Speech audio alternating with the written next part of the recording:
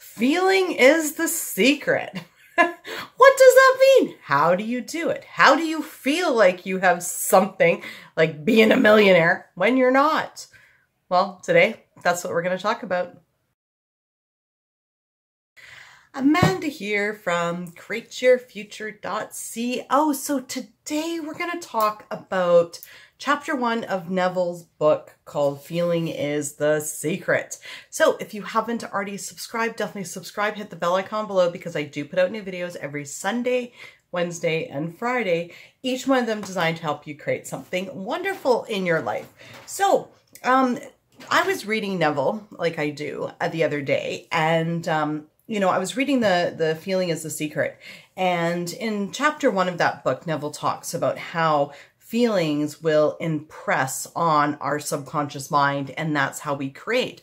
So I wanted to talk a little bit about that today, and and what that really means and how you can actually do that. Because some people are like, and I mean, I know I was like this at first. I was like, well, how do I feel? Like, what, how do I feel these things? Like I want $1 million. How do I feel like I have $1 million? I want to be married. How do I feel like I'm married when I'm not right now? Right. So, the one important thing is to understand is that our thoughts create our emotions. And I've mentioned this in previous videos. If I was to tell you a joke, you would find it funny and you would laugh. So that's a perfect example of how our thoughts create our emotions. Or take, for instance, Gerry, right? If Gerry, says, well, I don't like your hair today, right? And then I create, thinking, he's like, he doesn't like me. He thinks I'm ugly. Well, then that's going to upset me quite quickly, right? So, our thoughts create our emotions. So our thought is the key to creating our emotions, okay?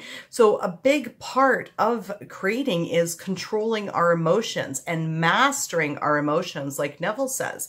Now, how do we master our emotions? How do we control our emotions? How do we create feelings of things that we want? We do it through a mental diet, okay? Now, I personally use intentions, but I mean, you don't need to use intentions. I mean, you can use affirmations or just positive statements, but we do it through our mental diet and our thoughts, okay? Because really, honestly, if I was to say to Gerry, look, you know what are you doing on Friday night? And he's like, I'm sorry, I'm busy. And I'm like, oh, he's going out with another teddy bear. That's it. All of a sudden, if I keep down that train of thought, I'm going to feel jealous, angry, upset. I'm going to feel like I'm not good enough. I'm going to feel rejected, okay, because of the thoughts that I'm holding. Okay, so now if I was to look at it and be like, well, you know what, I kind of had a feeling that Gerry was going to be busy anyway. Feeling meaning I had a thought he was going to be busy, right? And then I say, well, I mean, okay, it doesn't mean necessarily that he doesn't want to be with me. It's empty and meaningless because I created him to be busy. That thought right there will actually stop us from reacting and being upset. So we want to control our thoughts and our mental diet to be able to stop us from actually reacting to things in our reality. So once we stop reacting and we do that with our thoughts, then we can start controlling how we feel.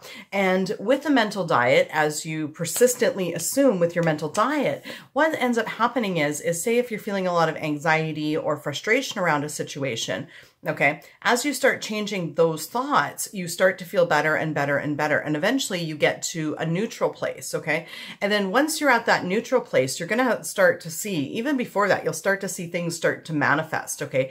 Because remember, signs always come after, okay, not before, okay? So you'll start to get, partial manifestations and things coming in. And then as those things start coming in, you'll start to feel like it's happening. Okay. So let's say, for instance, you're manifesting $1 million. Okay. And you're doing it through, I don't know, like this one, business channel or something.